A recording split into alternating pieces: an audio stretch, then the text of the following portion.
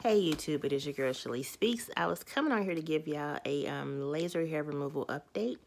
And because I got it in one of my comments on the last video, my Instagram is simply Shalisespeaks. You can find me on there. So anyway, and I know I have not been doing these updates a lot, and I really do apologize. I don't even know what number treatment I'm on. I almost think I'm on like treatment 12. I think. I know it's supposed to last for 18 months basically, but I believe that I'm on treatment 12. So from last month, I go every 4 weeks. So from the last 4 weeks to, I went yesterday.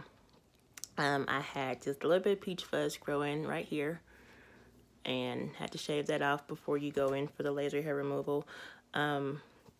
Everything's still been going fine. I haven't had growth back here or anything like that. And I switched back to using Specific Beauty to take away the dark marks and all that. I actually just switched up some of the stuff from my next shipment that comes out so that I can get some more advanced dark spot corrector. I've also been having skin issues because I had half of my thyroid removed. If you've ever watched one of those thyroid videos that I posted, that scar looks good. Like, can't even see it anymore. And it was really ugly in the beginning. And so that was the funny thing, because of me having half of my thyroid removed, I have numbness in my chin area. So the numbness is kind of starting to wear off. I had it done in December. So now I can actually kind of feel some of the laser hair removal again. And I had not been able to feel it for months because when they cut you, naturally they cut nerves. And so yeah, because of that, I literally just, I hadn't been able to really feel it, but I can say I could feel it yesterday. It's still a little numb down there, but I can still feel a majority of it. But anyway, just wanted to let y'all know that the laser hair removal is going pretty good. Like I said, I had a little bit of peach fuzz, and that was really about it. Other than that, that's really it. I go back in 4 weeks. So yeah, I just kind of want to give y'all a really quick update. I don't want this to be long-winded. And just because I'm kind of sketchy right about now, I just got a lot going on. I don't want to say sketchy like I got something crazy going on. It's just I have a lot going on right now. So if I miss an update for laser hair removal, I do apologize. Just, you know, if you don't see one and you can kind of tell the dates are a little spacey, just post a comment or something and say, hey, how's it going? And I'll post a video real quick or something for y'all.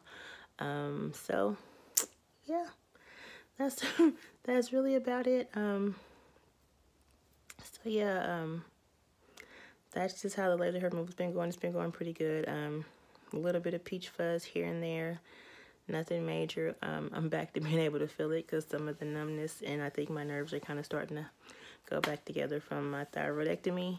And yeah, that is it. So if you have any questions, please feel free to ask. Oh, one thing, I'll explain the procedure to you real quick. I'm just trying to think of a way to get it to at least 4 or 5 minutes.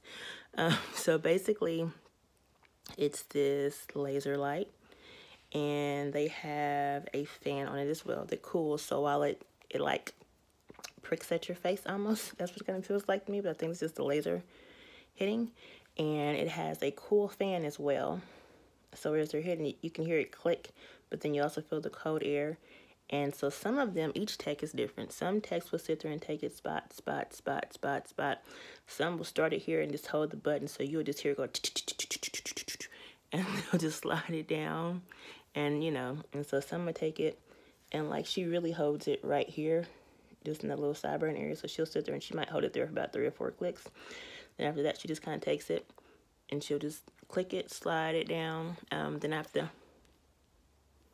do that so they can get the upper lip and around the mouth. A couple of them actually will even do like nose hairs inside your nostrils. It just depends on who it is. And then they go back to here. And so pretty much from here basically all the way down is the area that they hit. For the laser hair removal community, that is considered to be a large area. And then after they're done, I use restorative gel. You always shave the day of laser hair removal so that if there is any hair follicles, they can actually get inside of it with the light to burn out the hair follicle. And do not apply any moisturizer to your face. Just simply wash it before you go. That's it. And then you apply the restorative gel on your face when it's done. So thank you guys so much for watching. Have a great day. And again, you can always leave any comments or questions down below. And my Instagram is simply Shalisespeaks. Bye.